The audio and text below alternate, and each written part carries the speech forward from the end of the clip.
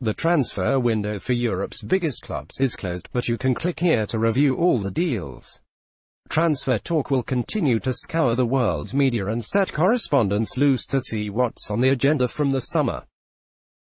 Top story: Juve likely to pip United to Benfica star. Manchester United's race to shore up their leaky defence could see them enter a bidding war for Ruben Dias. The 21-year-old is another prodigy to emerge at Benfica and has already been targeted by the likes of serial Serie A winners Juventus. But United's defensive ineptness has encouraged the club to throw its hat into the ring. According to Portuguese newspaper Record, United have opened negotiations with the Portuguese giants over the player, although Benfica look set to play hardball in demanding that whoever comes in for him shell out the €60 million release clause in his contract. And time is not on United's side. Juve are understood to be in pole position to sign Dias, and the promise of Champions League football is a sizable carrot, one that United are unlikely to be able to offer, unless something remarkable happens in the last couple of weeks of the season. Atletico Madrid also reported to have been keen on the player. But Diego Simeone's side is now understood to be focusing its attention on landing Porto defender Felipe instead. Live blog 8 o'clock British Summer Time. Manchester United are so desperate to see the back of Alexis Sanchez that they are willing to subsidise half of his £500,000 a week wages for whichever club they can offload him to, according to the Daily Mail. The newspaper reports that Sanchez, who earns up to £26 million a year, including bonuses, will be shipped out of Old Trafford to help fund an overhaul of Ole Gunnar Solskjaer's squad, just 18 months after he arrived from Arsenal.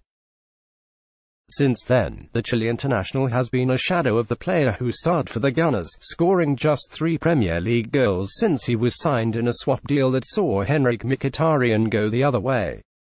United would prefer to send Sanchez to a club outside of the Premier League, rather than potentially strengthen a domestic rival, and the preference would be for an initial loan deal with a view to a sale in the summer of 2020. Sanchez, 30, still has 3 years to run on his contract at United. Paper Talk by Richard Edwards. La La Land. Arsenal and City both in the hunt for Strasbourg star. Arsenal may be trailing Manchester City by a country mile in the Premier League, but the two clubs are reportedly neck and neck in the chase for Strasbourg defender Kenny Lala.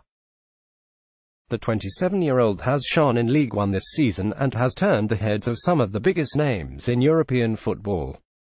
And while Arsenal look to have a clear run at the player this summer, party poopers Manchester City have now come along and rained on their parade. French outlet Le Temps Sport reports that City are keen to bring Kenny to the Etihad in the summer, with Pep Guardiola looking for a right-back to keep Kyle Walker on his toes. All of which will come as news to Arsenal, who had been hoping to nab the player after a season that has seen Hector Bellerin out of action since suffering a serious injury against Chelsea back in January. The defender has previously been linked with a move to Newcastle, while Serie A side Lazio have also been sniffing around for his services. Danilo lining up in to move. Manchester City fullback Danilo could be off in the summer, with Inter Milan his most likely destination. That's the rumour being fueled by Gazzetta dello Sport, which claims that the City defender has already agreed a 4 to 5 year contract worth a tidy €3.5 million a year. That's yet to be ratified by City, but would be understandable for a player who is desperate for first-team football, having seen his path to the first team at the Etihad blocked by the sizable figure of England's star Walker. Mind you, there is no done deal yet, with City holding out for between €20 million and €25 million for a player who has spent more time on the bench than the pitch this season. Tap-ins. Toronto FC is negotiating a deal with US men's national team defender Omar Gonzalez that could see him return to MLS. According to a report by The Athletic, could Fernando Torres be set for a final groundbreaking move before calling time on his career? Apparently so. According to AS Mexico, Torres could be set for one last hurrah with Atletico. No, not that one. Mexican outfit Athletic de San Luis, former Spurs youth teamer Ruben Lameiras, who is currently at Plymouth, could be on his way to League One side Bordeaux. At least that's what The Guardian reckons.